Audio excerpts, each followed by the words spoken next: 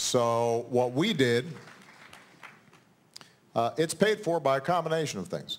We did raise taxes on some things.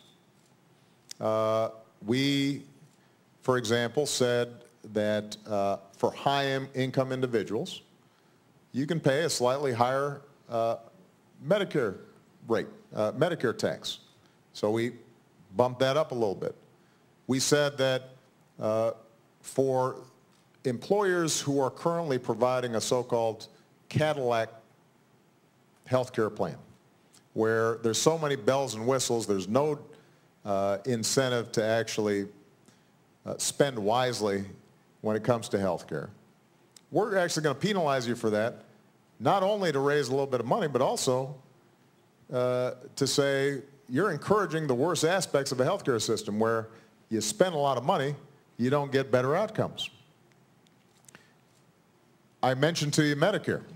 We basically said there's a program in Medicare called Medicare Advantage that provides some additional options for Medicare recipients above and beyond standard Medicare. And it's very popular with a lot of seniors. You get, eyeglasses and, other benefits.